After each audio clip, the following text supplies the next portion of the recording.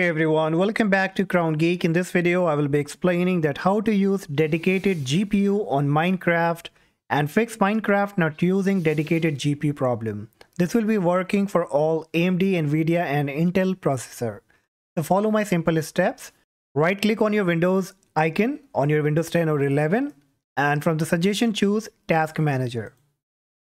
Once the Task Manager comes up, you have to scroll down and look for java.exe or Java platform SE binary. So once you get it, you have to make a right click on it and choose open file location. The location of Java for Minecraft will be up. Now here from the top end address box, you have to click on it, then right click on it and choose copy. So you need to copy this path, then minimize it, go back to your Windows search, type here graphic, and from the suggestion choose graphic settings. The graphic setting will be up.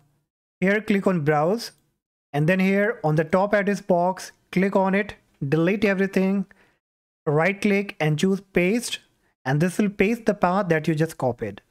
Then hit enter. Now here you have to look for Java W, click on it and then click on add.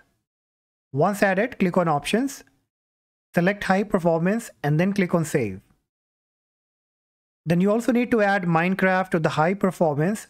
So for that, go to your desktop, look for Tlauncher, right click on it and choose open file location. Now here from the top address box, select the path, copy it, again go back to the graphic settings and then click on browse. Now paste the path in the top address box, hit enter.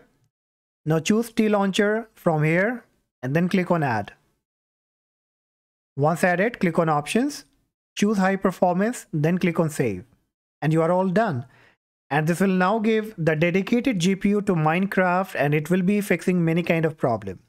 So hopefully this video will be helpful for you guys. And if yes, please consider subscribing to the channel, like the video, and I will see you in the next session. Bye-bye.